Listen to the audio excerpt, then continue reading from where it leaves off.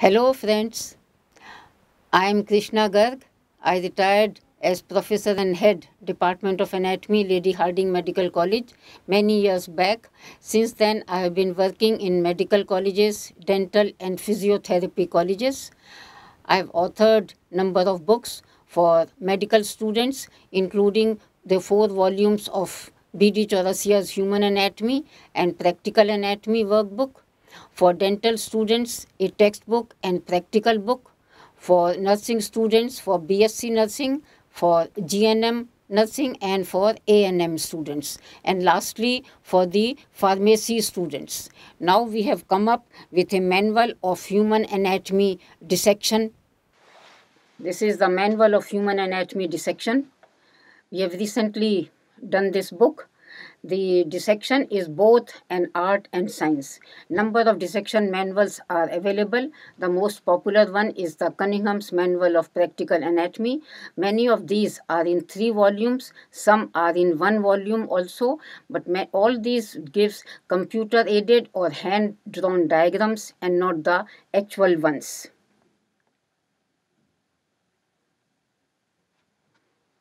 The idea of the book was given by Mr. S.K. Jain, who is the chairman and managing director of CBS Publishers and Distributors.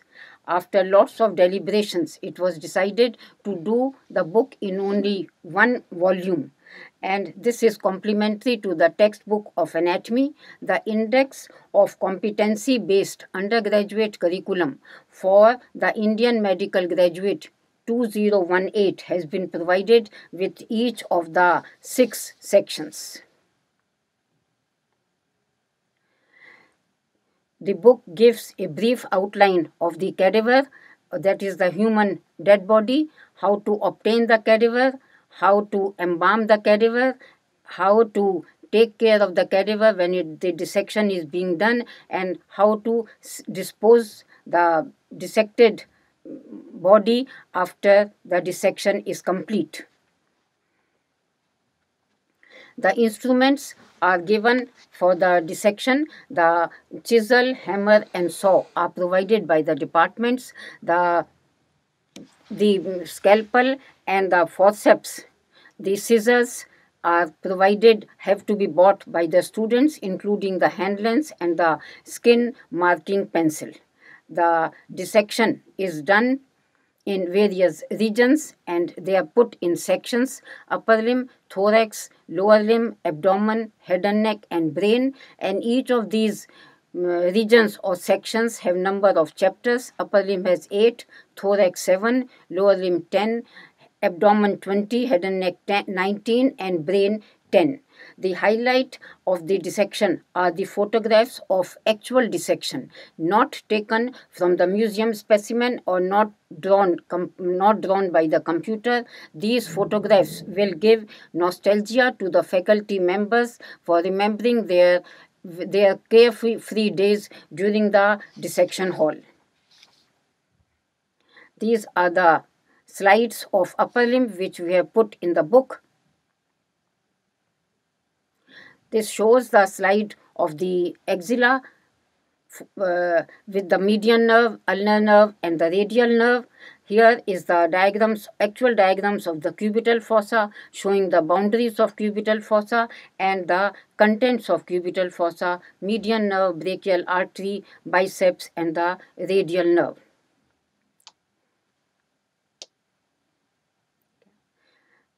The diagram of the palm showing the superficial palmar arch and the long tendons which are going to get inserted into the digits. The muscle of the palm, the adductor pollicis with its transverse and the oblique head. Coming to the thorax, the diagram of the mediastinum of the left side showing the arch of aorta and the descending aorta with their branches and the intercostal nerves and vessels. The other one is the heart with its incisions which are lying anterior to the phrenic nerve. The diagram of the right ventricle, how to open the right ventricle and the structures structures in the AV groove. The diagram of the right ventricle, the pulmonary trunk, the right ventricle, and the pulmonary cusp. Diagram of the left ventricle, the left atrium with its valve and the thick myocardium, the chorda tympani, the chordae tendineae, the papillary muscles, and the thick muscle of the left side of the heart. The lower limb diagrams show the femoral triangle, the femoral artery, the femoral artery, femoral vein, and the place for the canal, femoral canal, and we can see the great saphenous vein draining into the femoral vein.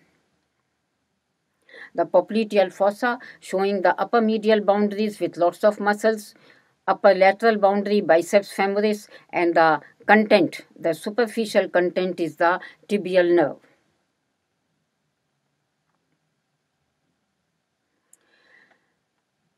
The diagram showing the beginning of the great saphenous vein lying anterior to the medial malleolus, the dissection of the sole showing the plantar interossei and the dorsal interossei, and the plantar arch with the deep branch of the lateral plantar nerve. The abdomen diagrams are the ones which show here the transversus abdominis muscle. Lying on the transversus abdominis are the intercostal nerves, which are lying between the internal oblique muscle and the transversus muscle. Here there are the abdominal viscera, the transverse colon, ascending colon, descending colon on the right and left side, and the mesentery with the intestines. Here is the beautiful diagram of the C-shaped duodenum with the head of the pancreas, neck of the pancreas, body, and the tail. It is seen that the tail is quite broad and it is not as narrow as the tail. It really means the diagram of abdominal aorta showing its various branches which are labeled. The head and neck part shows the diagram of the muscular triangle, of the anterior triangle, and even the digastric triangle with the anterior belly of digastric, posterior belly of digastric, and the submandibular gland are seen. This is a very beautiful diagram of the facial nerve dividing into its various branches and as it is passing through the parotid gland. The diagram of the photograph or diagram of the lateral wall of the nose showing the air sinuses and the superior, middle, and inferior nasal conchae. The section through the tongue showing the important life-saving genioglossus muscle, geniohyoid, and mylohyoid muscle.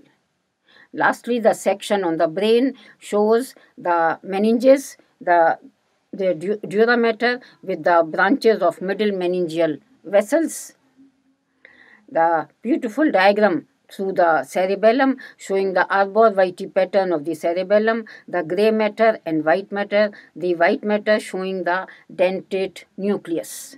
The superolateral surface of brain showing in red the motor area and in green the sensory area. 3, 1, 2 is sensory and 4 is motor, and the same areas continuing on the medial surface in the paracentral lobule. The red is the motor area and the green is the sensory areas.